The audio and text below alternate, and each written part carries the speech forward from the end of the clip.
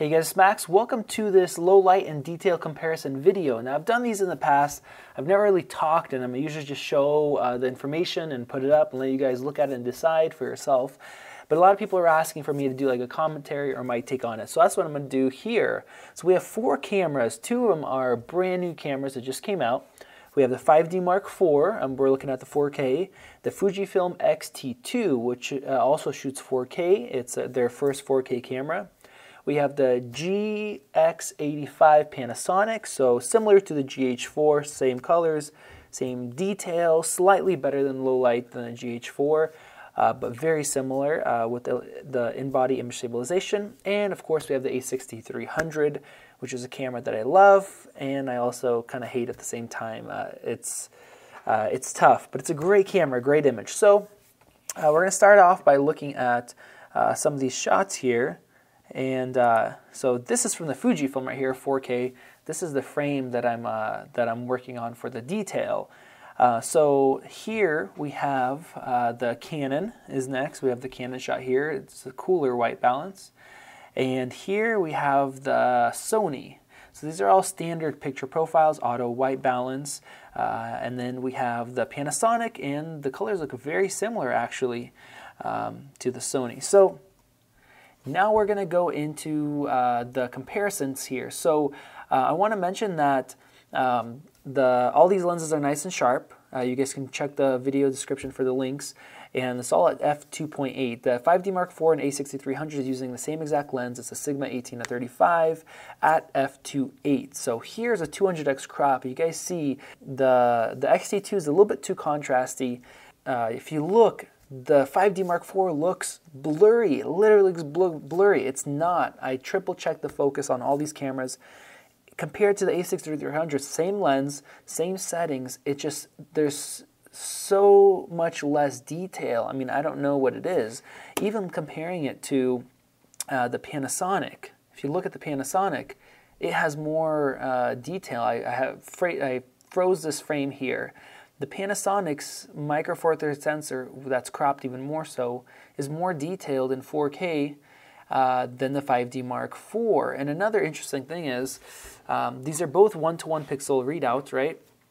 All 3 of these cameras, the cheaper cameras, the A6300 is $1,000, X-T2 is, I believe, $1,700, $800 for the Panasonic. They're all using 100 megabits per second, so it's quite compressed for 4K.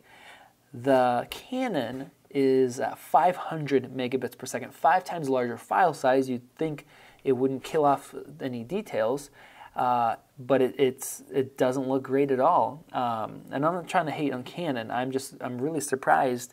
I figured 1-to-1 readout, just like Panasonic's been doing, it should get a nice detailed image, and then you're not having the really high compression of the MP4 files.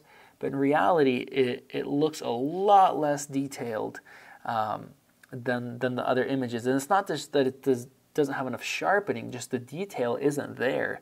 You look at the A6300, it almost looks over-sharpened. It's not. The camera doesn't over-sharpen, at least by my opinion. It doesn't over-sharpen from the factory settings like the NX1 did.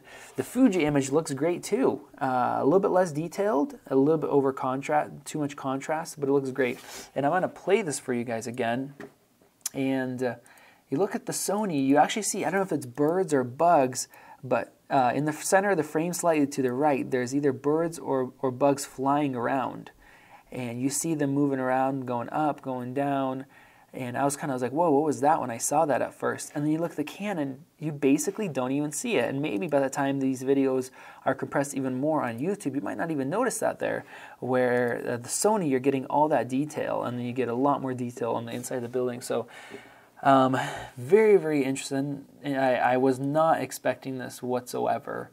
5 times larger file size, 3.5 times higher price than the A6300, and the details are just smeared. I really don't know what's going on there. But let's go ahead and go to low light here. So same thing, we're shooting at f2.8.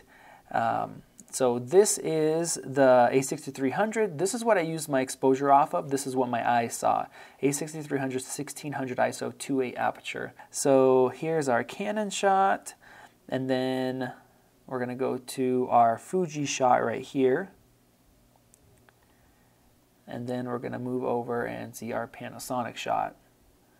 There's our Panasonic shot. So those are 1600. Now let's check them out side by side. Okay, so first off, side by side, the A6300 is extremely clean. The 5D looks to have similar noise as the Panasonic Micro Four Thirds sensor, and the X-T1 has just a better white balance, more true to life, and also similar noise. So at 3200, we're looking here.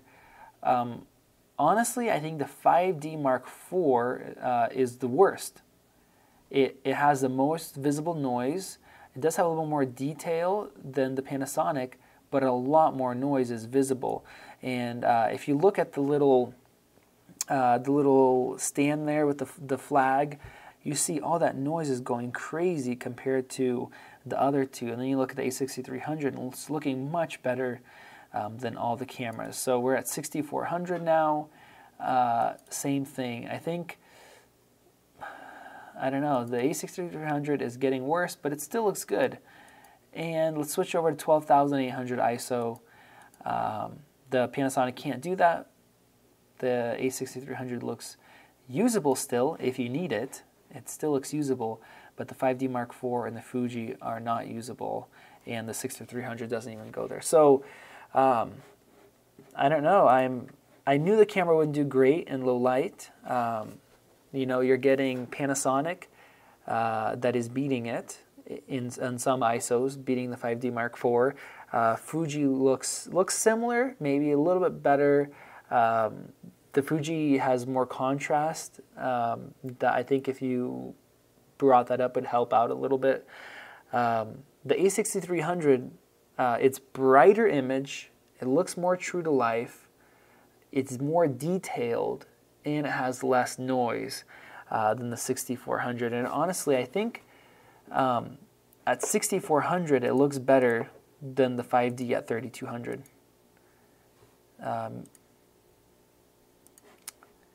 Yeah, I mean, it does. It definitely does. So I say the 5D Mark IV really looks only usable up to 1600. Even then, it has similar noise probably to a GH4 at 1600.